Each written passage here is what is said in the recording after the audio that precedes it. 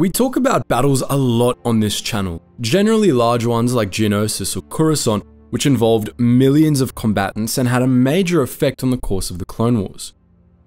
But not every decisive battle is as big as those two. Beyond that, not every battle is won through overwhelming might. In some cases, superior support in a specific theatre may be all it takes to turn the tide. Both of these are the case in the Battle of Teth, the battle we'll be looking at today.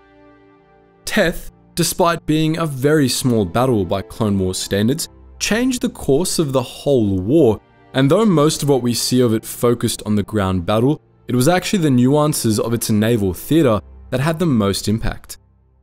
In this video, we'll be analysing the battle in detail, focusing on its naval theatre.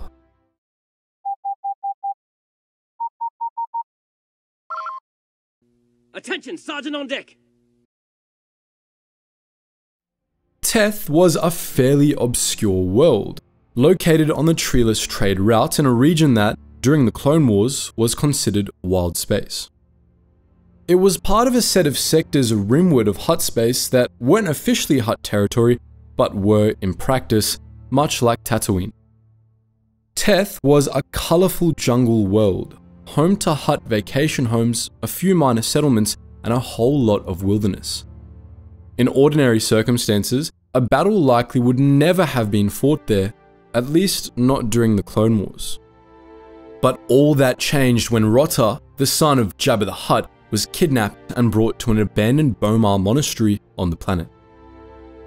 The Hutts were furious over this kidnapping, but the mercenaries they sent to retrieve Rotta were killed, and Jabba, in desperation, ultimately turned to the Republic for aid, promising that the Hutts would grant Republic forces passage along Hutt-controlled trade routes if they ensured Rotta's safe return. This was a big deal. Hutt space was huge and shared a long border with one of the biggest enclaves of Separatist space, and access to the Hutt's trade routes would allow the Republic to force the Separatists into a two-front war in several key sectors. Thus, the Republic agreed to help Jabba. Republic intelligence suggested that the CIS was behind the kidnapping, and, spoiler alert, they were. But the Separatists sent their own messengers to Jabba, and they cast blame on the Jedi instead. Both Obi-Wan Kenobi and Count Dooku made their case to Jabba personally on Tatooine, and Jabba ultimately decided to grant the strategic privileges the Hutts were promising to whoever gave him his son back. Thus, Republic forces were dispatched to Teth under the command of Jedi General Anakin Skywalker and his new Padawan, Ahsoka Tano. Skywalker seemingly didn't have all that much manpower to spare for the mission. He and his forces arrived in a single acclimated class assault ship which remained in orbit, apparently on standby. Skywalker and his men deployed to his surface in a squadron of LAAT gunships commanded by Lieutenant Hawk, with 4 or 5 gunships in total, alongside a pair of LAAT carriers. The carriers dropped off a pair of ATTE walkers, while the gunships deployed the men of Torrent Company, a detachment of the 501st Legion commanded by Captain Rex, about 144 clones in all. On the way down, the gunships took heavy fire from the monastery, which was located atop a large, near-vertical cliff. The Separatists had troops at the top, a battalion of B-1 and B-2 droids, a handful of droidicas and STAPs, and several DSD-1 dwarf spider droids, which acted as light artillery, firing flak at the gunships. The gunships were all able to land without incident, however, and the Republic sustained no casualties until they had landed in the jungle below the monastery. Using grappling hooks and the magnetic feet of the ATTEs, Skywalker and his men managed to quickly scale the cliff and secure the monastery, albeit at the cost of several clones and one of the walkers. They did so without support. Hawk and his gunships apparently returned to the assault ship in orbit after deploying the troops, and that assault ship made no further appearance during the battle, presumably waiting in orbit for a signal from the ground team. That signal never came, as CIS forces inside the monastery jammed Republic communications all throughout the battle. Believing Separatist forces on Teth to have been defeated, Skywalker, Tano, and R2-D2 ventured into the monastery complex, while Rex and Torrent Company remained behind to defend the entrance. As the Jedi ventured into the monastery, Separatists began jamming Republic comms, and reinforcements appeared in orbit above the planet. At least one Munificent-class Star Frigate, and possibly more, joined the party and drove off Skywalker's assault ship before landing reinforcements on the surface. The Munificent released several squadrons of Vulture droids and 2 C-9979 landing craft, which deployed an additional battalion of battle droids around the monastery. Torrent Company and their surviving ATTE did their best to defend the monastery, but the Separatists had air support and they didn't, which made all the difference. The Vulture droids disabled the ATTE, while the ground troops, under the command of Asajj Ventress, massacred Torrent Company. Only Captain Rex and 5 other clones survived the onslaught and were taken prisoner. It's worth noting that in both assaults, Torrent Company was facing roughly the same number of battle droids.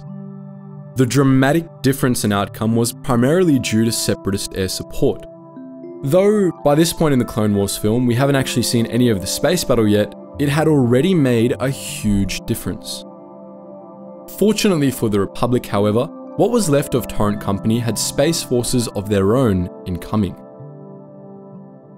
After Ventress followed Skywalker and Tano into the monastery, Admiral Yularen and Obi-Wan Kenobi arrived at Teth with the Venator-class Star Destroyer, Spirit of the Republic, which moved to engage Ventress's Munificent-class Star Frigate.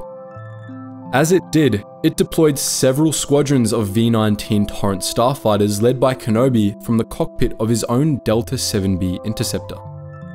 Kenobi and his squadrons engaged the Confederacy's Vulture droids, drawing them away from the monastery, while the Spirit of the Republic opened fire on the Confederacy's capital ships. The Spirit of the Republic also deployed several LAAT gunships, some to extract what remained of Skywalker's expedition and others carrying ground reinforcements, Commander Cody, and a detachment of the 212th Attack Battalion. Having retrieved Rota, Skywalker and Tano called one of the gunships for evac, but it was shot down by a Vulture droid which landed and engaged the 2 Jedi directly. Unable to call for another ship, they ultimately decided to ride a cancel to an adjacent mesa where a freighter, the Twilight, was docked. Meanwhile, Kenobi and his pilots achieved the upper hand in the aerial battle before the Jedi General disengaged to help Cody and his men rescue the survivors of Torrent Company. Cody's gunships took out Ventress's landing craft, and then he and his men finished off the Confederacy's ground forces. Kenobi then set off into the monastery to find Asajj Ventress. Meanwhile, Skywalker and Tano stole the Twilight, which turned out to be a Separatist ship anyway, and used it to escape Ventress. They prepared to abandon the battle as they had Rota and needed to get into Tatooine as soon as possible. To this end, the Jedi waded into the space battle, hoping to rendezvous with the Spirit of the Republic, but they not only picked up several Vulture droids, but also came under fire from the Star Destroyer itself, which had scanned them as enemy craft. Skywalker was able to contact Admiral Yularen and correct the misunderstanding, but before the Twilight could dock, the Spirit of the Republic's hangars were bombed by Vulture droids and critically damaged, forcing the Jedi to take the Twilight all the way to Tatooine. There, after a few more shenanigans, they ultimately returned Rota to Jabba and won access to the Hutt's trade routes for the Republic. After the Twilight made its escape, Ventress abandoned the battle. Without her leadership and with overwhelming Republic air support, her surviving ground forces were destroyed. The remaining Vulture droids and the Munificent-class Star Frigate in orbit presumably either retreated or were destroyed as well, and the Republic was left victorious, despite severe damage to the Spirit of the Republic. Despite the valiant efforts of the clone troopers fighting on the ground, most of the credit for this victory belongs on the shoulders of the Republic's pilots and the crew of the Spirit of the Republic, who turned the tide of the battle during the final hour. Air support and the naval battle may have been a secondary concern in the film itself, but as we believe we've demonstrated today, they ended up making all the difference. So that's our look at the Battle of Teth, particularly its naval theatre. But what do you think? Are there other Clone Wars battles you'd like us to discuss? Let us know your thoughts in the comments section below, and what you think of this particular one, and if it gives you as heavy a dose of nostalgia as it does me. As always guys, thank you so much for watching, and I hope to see you in the next video.